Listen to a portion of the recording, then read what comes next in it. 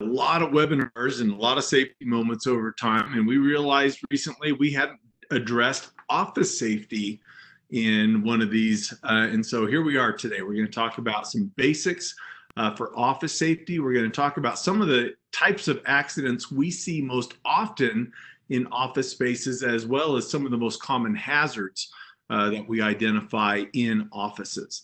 I think it's probably not too much of a stretch of the imagination to realize that we're talking about accidents in the office.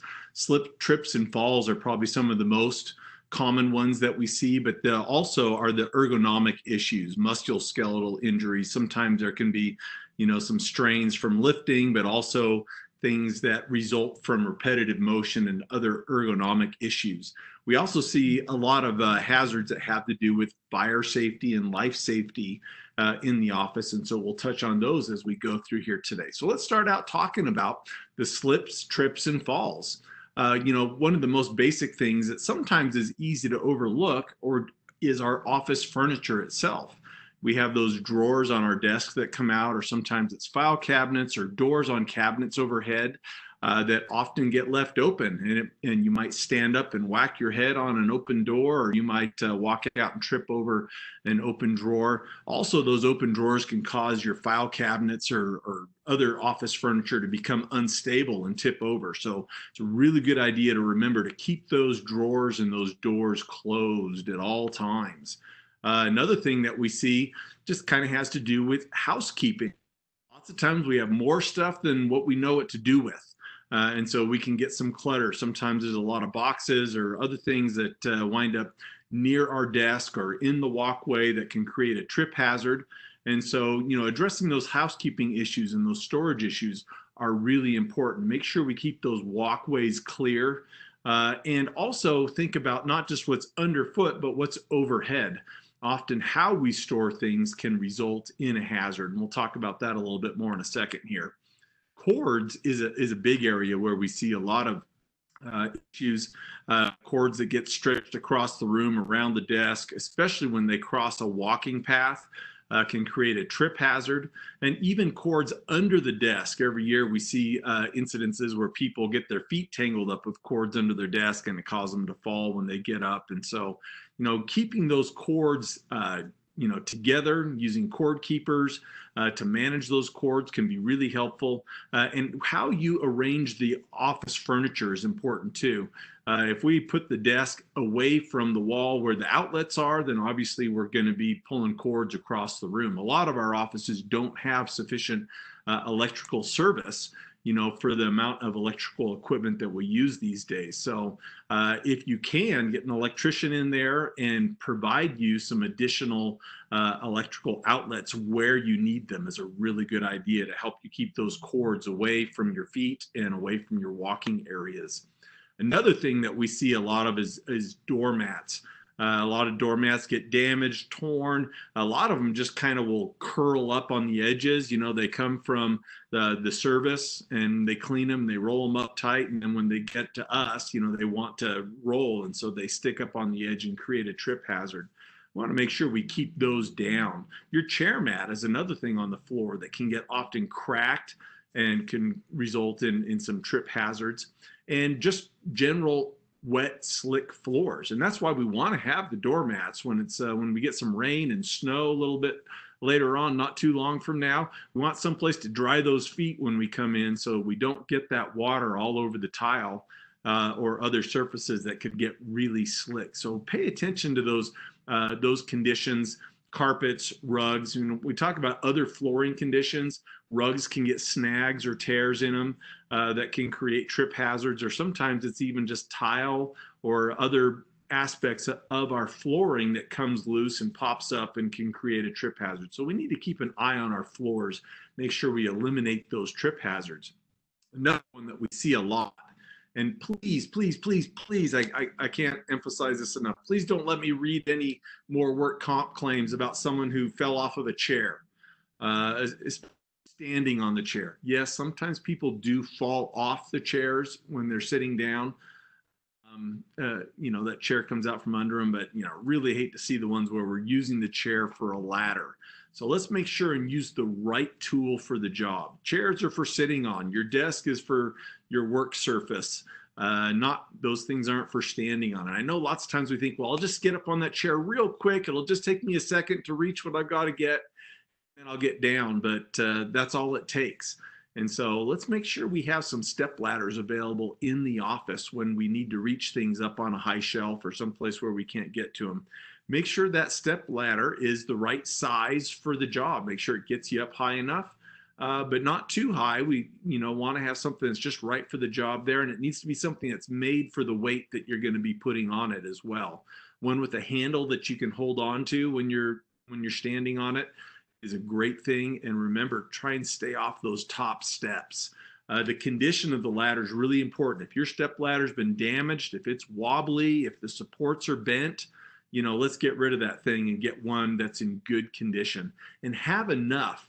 If you've got one step ladder in your office and someone comes around and borrows it and then you can't find it, then you're likely to be tempted to step up on that chair again real quick. So let's make sure we have enough of them around so they don't walk away and disappear. Stairs is another area where we see problems in the office. We actually have seen some pretty bad claims and not too long ago with people falling down stairwells in their office buildings. It's really important that you be able to see where you're going when you're going up or down stairs. So it's really important not to be carrying so much in your hands that it's blocking your vision of the steps and where you're walking. When you're carrying stuff in your hands and you're going on the stairs, you don't have a hand free to get a hold of the railing of the handrail. So I would really recommend, if you have to carry things up and down the stairs, if you have an elevator available to you, use the elevator for getting stuff, materials and equipment and other things that you may need to carry up to the upper floors rather than carrying them up the stairs.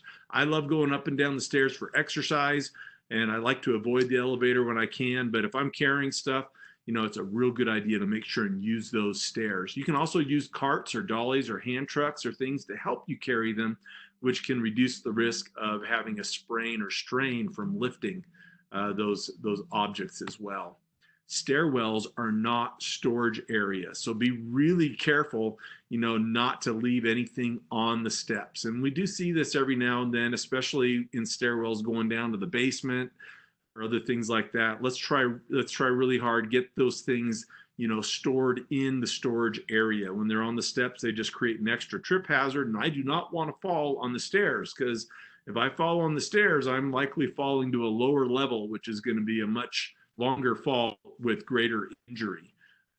Make sure you use the handrail when you're using steps. We put a handrail there for a reason, and that's so that you can catch yourself if you need to, or to help stabilize yourself as you're going up and down those stairs. And make sure you can see the steps, make sure you can see the stairs when you're walking up and down those stairs. Another way to think about slip, trips, and falls is just from the perspective of things that may fall on us. So look in your storage areas. I know storage is always at a premium. We never have enough storage, but we need to be careful about how we store the items that we do have so that they're on shelves, they're secured, they're not going to fall off a top shelf. And there's a couple of different ways we can do this. Number one, we can think about how well we place the items on the shelf, whether they're on the correct shelf. We don't want to put stuff that's heavy or really unstable up on a high shelf. That'd be much better on a lower shelf.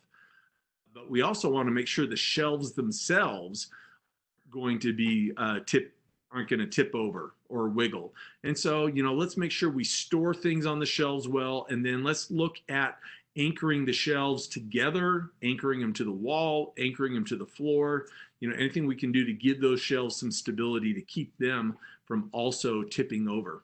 Any other long objects that you may have in your storage areas as well, especially like ladders, make sure we secure those so they can't tip over, unintended and cause an injury or damage. Let's talk a little bit about office ergonomics. I mentioned this one just a second ago about how we store things. Let's make sure that when we are putting things in storage, that the things we're going to get at most often are in a place where they're easy for us to get at. So waist level, chest level, is going to be the easiest to be able to grab things and be able to keep my body in a good posture without any awkward reaching or climbing. If we have heavy objects, let's try and keep those down lower where they're easier to get a hold of. Let's avoid, having to get up on the step ladder to grab heavy objects. And then let's make sure that we are positioning things in storage so that we can reach them easily without having to get on our tiptoes or reach out and get ourselves off or away from our center of balance. Because not only are we more likely to fall, but we're also more likely to get, a sprain or a strain, a musculoskeletal injury, from that awkward reaching. Now, if you spend a lot of your time at your desk sitting, it's important to think about how do you sit in a way that is going to help your body while you're doing your job. Ergonomics is all about making your job and your workspace fit you, not you fit the workspace. So it's important that we have chairs and that we have tables and work surfaces and equipment that can be adjusted to each of our individual bodies. Each of our bodies are different. There's different proportions of the length of our torso and the length of our legs and our arms. It's called anthropometrics. Because we're all different, we need to be able to customize, our workstations, especially if we spend a significant amount of time seated there. So chairs that can adjust, the height, the tilt, the inclination, to have adjustable armrests, be able to raise and lower your armrest is a good adjustment to have. And as well as, of course, the height of your chair are going to be important to make sure that you can get that chair adjusted for your body so that you don't get your body tired and you're not causing undue stress on your body. There's more than one way to do a job. And so we might want to be able to have multiple different positions that we can do our work from so we're not in a static position for long periods of time. Organize your desk and your workspace with efficiency in mind. If you have to answer the phone a lot, let's not have the phone, across the desk where we have to reach for it all the time. And if we can have, some sort of a headset or Bluetooth, if we spend a lot of time on the phone where we can answer it easily without having to reach at all, that's even better. And so think about that efficiency and avoiding reaching. We need to make sure we can do our job with our body in what we call a neutral position, or a neutral posture. A neutral posture is going to be one where our neck and our back are as straight as possible, where we can keep our head above our shoulders, in between our shoulders, not hanging out in front of our shoulders. It's also going to be a posture where our limbs, where we have joints that are bending, can be used either straight or around a 90 to 120 degree angle. As you can see in this picture where we have this kind of x-ray picture of this person working, we see their skeleton, that angle at their elbow is much less than 90 degrees, okay? And that's going to cause undue stress on their body. Also, their wrist is going to tend to be a little more bent in that position, which makes it harder on the carpal tunnel as well. And so what we want is a right angle to maybe a little bit more open than right angle on your elbows, on your hips, at your knees, and that's important for a seated, good, neutral posture. Let's look at some of the things in our workstation that we may need to adjust to do this. If you look at the height of your monitor, that's a really important one, because if your monitor's too low, then it forces you to look down. And if I'm looking down, my head winds up being out in front of my shoulders, which puts a lot more strain and stress on my neck and on my shoulders. If my monitor is up high, then it helps me keep my head up high and keeps my head above my shoulders, and there's a lot less strain on my neck that way. So having your monitor high enough that monitor screen is a pretty good rule of thumb. Having a document holder also that's up at that same height so that we don't have to look up at the monitor and then look down at a document. We want to be able to look over at the document at the same height. Again, helps keep our head high. Helps us keep our neck up and keep our neck straight. We want to keep our shoulders back too. We want to avoid that hunching forward, that rounding of our back, because that also will result in additional stress on your back, especially between your shoulders. and in that thoracic section of your spine. Chair needs to be the right height for both your arms as well as your legs. And this gets to be a bit of a tricky adjustment here. If your chair is too low, then all of your weight will be on your feet and your feet will hurt. If you get your chair too high, then all the weight of your legs is hitting on the back of your leg at the end of the chair, and that can also cause some discomfort. So you want your chair height adjusted so you have that right angle where your leg is bent there and your back of your leg is supported by the chair, but your feet are flat on the floor also. So we're dividing the weight of our leg between the back of our leg on the chair and our feet on the floor. Sometimes we can't do this and have the chair height right, so we get something to put our feet on. So you can get those little footrests that will help elevate your feet so that you can get that right position there. We also want our arms to have that 90 degree to 120 degree angle when we're using the keyboard or writing on our desk. And so we may need to be able to adjust the height of our working surface, depending on the chair adjustment and what our feet are on, so that we have that right angle or maybe slightly wider than right angle on the elbow. We also want our wrists to be fairly flat while we're working. We don't want them to get really bent up like this. We want to have them flat because that will create more room and less stress in the carpal tunnel area. And so those are some things to think about, with your desk, your monitor, your keyboard height, and your mouse. Keep your mouse close to your keyboard so you don't have to reach far away or up higher to use your mouse. That will also cause additional stress on your frame while you're working. Your work habits. Think about your attitude. If you got a bad attitude sitting at your desk, it could be because you're uncomfortable and you need to adjust your workstation to fit your body a little bit better so that you can be comfortable. Another way of looking at this, I mentioned having different positions. And so you can have an upright seated position where you're sitting up pretty straight and you've got that right angle at your hips. Or you could actually lower your seat. You can decline the seat, which can open up that angle at your hips a little bit. Or you can do the same thing with a slight incline to open up the angle at your waist a little bit. We don't have to sit in the exact same position. In fact, we don't want to sit in the exact same position all the time. We want to be able to adjust position a little bit. And you can have multiple different positions that are ergonomically correct and allow you to change it up. You can also stand. Standing workstations are very popular these days.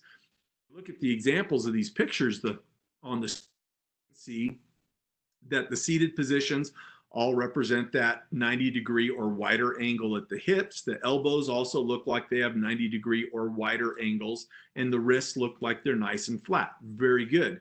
However, we do see in this picture, especially the standing position, that this person needs to look down at the monitor. And so that monitor height, is too low, especially for the standing position.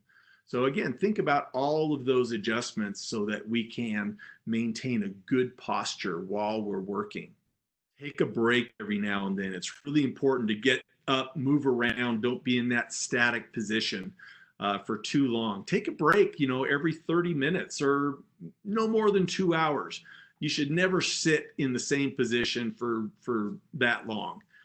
So every 30 minutes to 60, maybe 120 minutes at the most, get up, walk around, get the blood flowing. Stretching is a great way to loosen things up and to get blood flowing into your muscles and stuff where they may not be getting real good circulation when you're sitting for long periods of time. So I really am an advocate of doing some light stretching occasionally throughout the day. Another hazard that's really common in the work environment is fire hazards. And so let's talk a little bit about where those hazards are in our office place and what are some of the most common ones that we can check and address. Obviously, in an office, we tend to have a lot of combustible materials. You may have a lot of paper storage that you're using, and obviously paper can burn. And if you have a lot of paper, then that can make a big fire. Plastics will burn very hot also.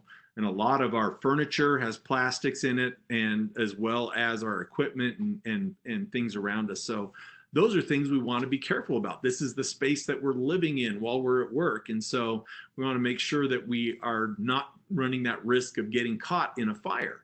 There's other fuels, gases, or chemicals that may be in your office or workspace that we need to be aware of and make sure those are stored properly and not being exposed, especially to ignition sources if they are flammable or combustible. Electricity and sparks from electricity are a real common way we may see office fires start, as well as equipment that gets too hot. You may have a battery backup that's running too hot, or other, electrical components, electrical equipment, your computer or other things could get too hot. And so obviously that heat can contribute to fires getting started as well. And if you have open flames like a gas-fired water heater, furnaces, things like that, again, those are potential ignition sources. So what are some of the most important things we can do to control this? Well, one of the most common things that causes a fire is overloading of circuits. Like we mentioned already, a lot of us don't have enough electrical outlets in our offices. So what do? We plug in, a surge protector, and we plug in another surge protector into that surge protector. We call that daisy chaining, or multiple plug adapters. And so we wind up plugging 6, 10, 15 items into one wall outlet, and that can lead to overloading, which can cause fire. So we need to be really careful, make sure that we have adequate electrical supply for the things that we're plugging in, so we're not overloading that outlet. A lot of times we think, hey, I got a surge protector that kind of protects it. Surge protectors protect your equipment from damage from surges in power, and that surge protector will only protect for so long. There are metals in the surge protector that every time a surge comes in, it burns off some of that metal that's providing that protection. And so when a surge protector is received, most small surge protectors, when they've been hit 10 times, they're done for. They're no good for surge protection anymore. May still work as a multiple plug adapter, but then you overload them, they catch on fire. That can be a problem. So again, let's get enough electricity in our areas. Have an electrician come in and add more plugs if we need to, and avoid that daisy chaining and overloading of those outlets using the multiple plug adapters. Also pay attention to the cords of your equipment, the things that you're plugging in, whether it's your phone charger or whether it's your copy machine. If that cord is cracked or damaged, if you can see the wires inside, or especially if you can see bare metal wires in there, that cord is not safe. And that could present both a shock hazard for you, your health, as well as a fire hazard. So let's make sure those cords, if they're damaged, that we get those properly repaired. Another problem that we see often is missing outlets and switch covers. When you have open electrical like that, you don't have the switch cover on, then dust and other particles can collect in there around that switch where there is that live electrical component. And eventually, if you get enough material in there, that could actually catch on fire back there. It also has the potential for sparks to come out past that cover to cause a fire, and there's also potential for someone getting their fingers in there and getting a shock. So let's keep those covers in place and make sure your equipment's properly grounded. So make sure you got a plug that's got all 3 prongs on there and that they're in good condition and the whole cord's in good condition. Another real common one we see is where in the electrical panel, we've got open holes. We have spots where we don't have circuit breakers and we don't have those slots covered in. Again, the same thing. We can get contaminants in there that could cause some arcing or fire, as well as the potential for sparks to come out and the potential for fingers to go in. And we want to make sure we're protecting everybody from that. So make sure that your electrical panels are all filled in, all the blanks are in place, and you keep the door closed on it as well. In an emergency, we need to make sure we can get to an electrical panel to shut things off. If there is an electrical hazard or electrical fire going on, we can get that power off. That's going to go a long ways to getting that problem resolved. We got to be able to get to these electrical panels in an emergency. So make sure that they're clear, they're not blocked, you're not stacking stuff in front of it. We need to have a space that's 30 inches wide by 36 inches deep in front of those electrical panels, where we don't put anything on the floor, overhead, anything. It needs to be clear, and we need to have a path that's clear to get in there as well. Okay, so 30 by 36 inches, we need to keep that space clear. Sometimes we have We don't have enough storage. I mentioned that already. It's always at premium, storage space. And so we think we can turn our mechanical rooms into extra storage.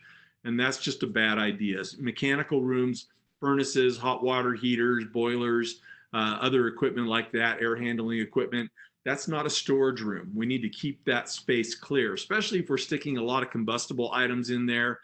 We've got motors running that can get hot. We've got gas, natural gas going into there with fire inside those boxes. Or even if it's electric, there's still that potential for sparks that could cause a fire. So be real careful about storage in your boiler rooms and mechanical rooms. At a minimum, keep a space of at least 36 inches away from all of that equipment clear. Most of those rooms, if you go 36 inches away from the furnace or whatever, there's no room left in there. So we need to really not put any combustibles or store things in those mechanical rooms. I know this time of year it's getting cold. Lots of your Tootsies get a little cold during the workday, and I know a lot of you keep a heater, a little portable heater under your desk to help keep your feet warm. And pay attention to the condition of the cord on that. Be real careful about what you're plugging it into, because this heater is probably going to draw a lot of power. And so if we're looking at potentially overloading a circuit, this is going to be a big potential contributor. And you also want to make sure with your portable heaters that you have a safety switch on them. Most of them built today, I mean, they should all have a safety switch. If you got a real old one around, maybe it doesn't, but you need to make sure if you tip that thing over that it automatically shuts itself off. At the potential of fire, if there is a fire in the building, we want to make sure we have enough time to get out safely. So there are certain aspects of the building that help contain fire or keep it from spreading as fast as it might. Certain doors, fire doors, that need to close when the fire alarm goes off, for example, we need to make sure those are functioning and that they work.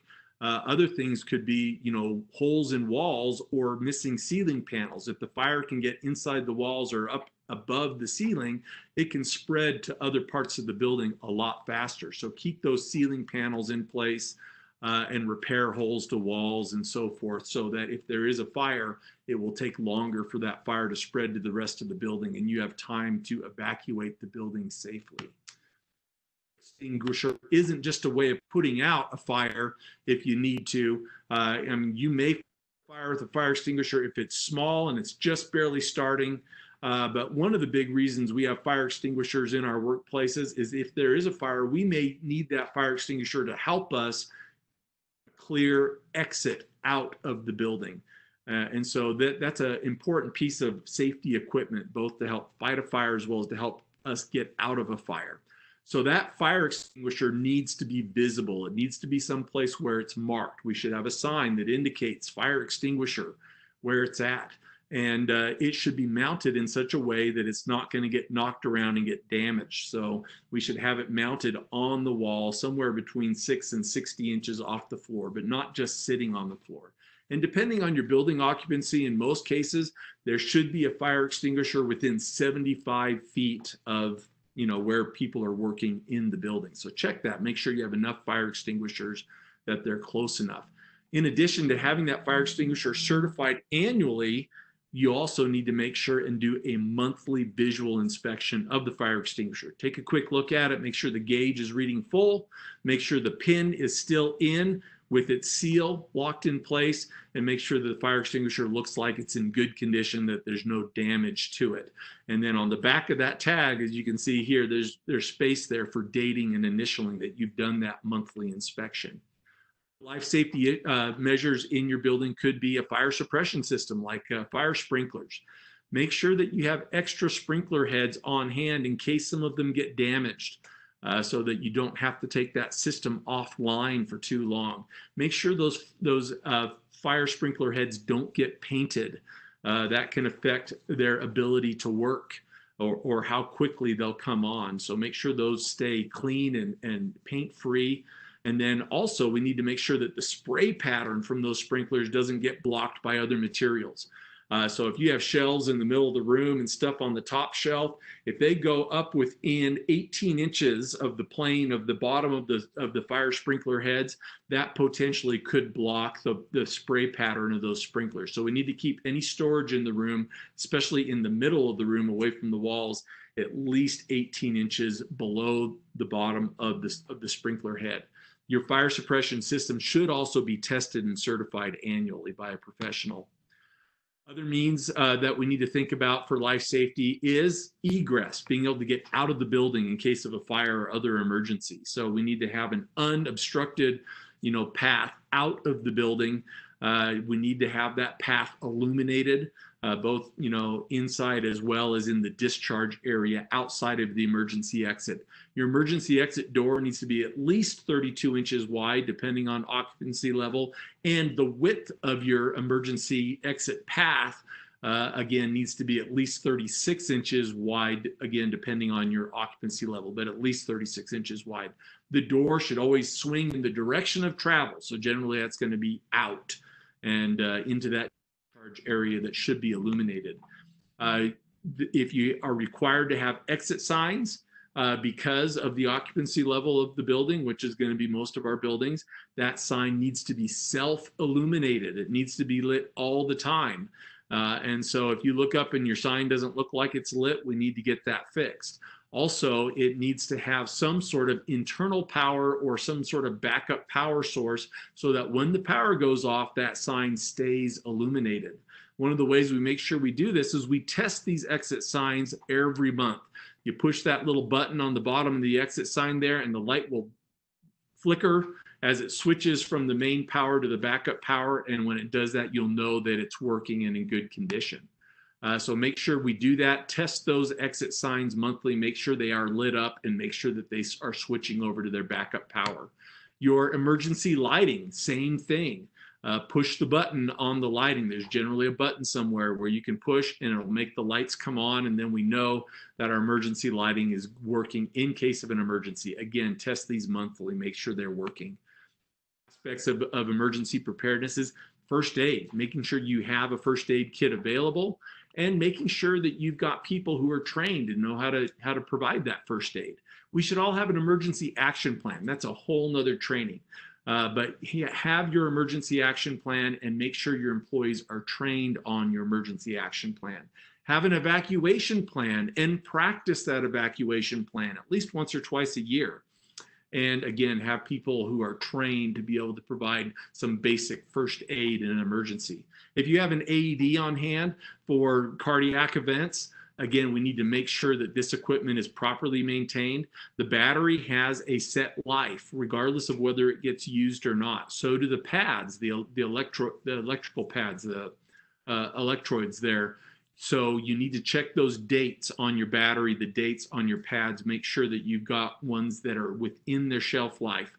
Also, you need to do a documented monthly test of the AED to make sure it's working. Most of them just have a little window you can look in and you can see a little light blinking. Most of them, if it just blinks once every 10 seconds or so, that's good. It means it's working. If it's blinking multiple times, 2 or 3 or more times real quick, that means there's probably a problem. Or if it's not blinking at all, that's a problem. Some of them will just have like a little green check mark that you can see, or it'll say okay. But someone needs to look at it once a month and make sure that it is in working condition, and again, have trained responders who know how to use it. It's very important that we do inspections of our office on a regular basis. It should be probably monthly at least, where you have your facility manager do an inspection and check these things and document that they've been checked. And if we have any problems, let's document the problems that existed. Don't fix them and say they were okay.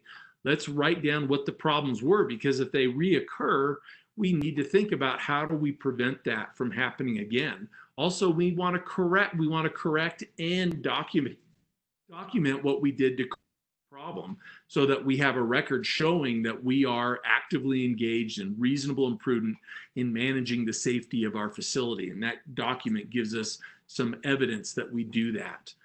You've got something that needs to be fixed, but you can't fix it right now. Make sure you have a plan in place for how and when you will be able to fix it, whether that's weeks down the road or years down the road if it's something that requires a capital investment.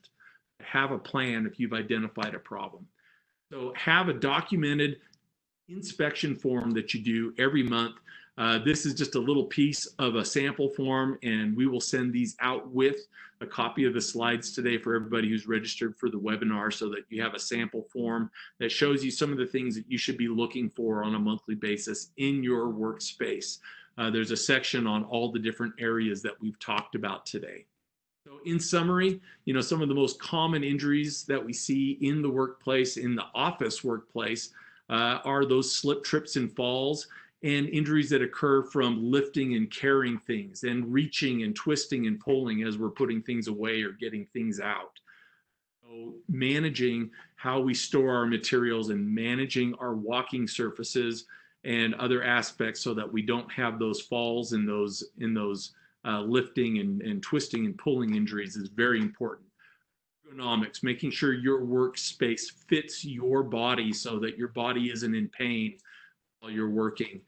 Think about that 90 to 120 degree angle on your elbows, your hips, and your knees. Try to, think about your wrists being straight and being able to keep your head up high above your shoulders, while you're working. That'll cause a lot less stress on your neck, your shoulders, and your back. You'll be more comfortable and probably be happier while you're at work. Make sure the life safety features of your building are inspected and in good working condition. Fire extinguishers, fire sprinklers, emergency lighting, exit lighting, and so forth. Make sure we don't ignore those things, and make sure that you have all the appropriate emergency plans and preparations in place, and that you've trained your employees on those plans so that everybody knows what to do in case of an emergency. Questions? Anybody have any questions? You go ahead and type those into our chat box or the Q&A box, and we will answer those now. Great job covering this subject, Doug. As I said to start with, a lot of people think, oh, office safety, that's a pretty small subject there. It definitely is something that is a lot bigger than most people believe. Let's see. I have some reason can't see that question. Looks like Jill has a question there. Doug, can you see that? Not in presentation mode. Let's see. If under if under desk heaters are not allowed, is there an alternative? Like a blanket, warm socks. You can get socks that have battery packs that'll warm your feet up. The big thing with those heaters, and maybe your office doesn't allow them, but it's really important that you make sure that they're not too close to things that are combustible, and that they do have that tip over safety switch, and that you're not overloading the power supply on them. I don't know how else to get your feet warm if you can't use a heater besides, put something warm on them.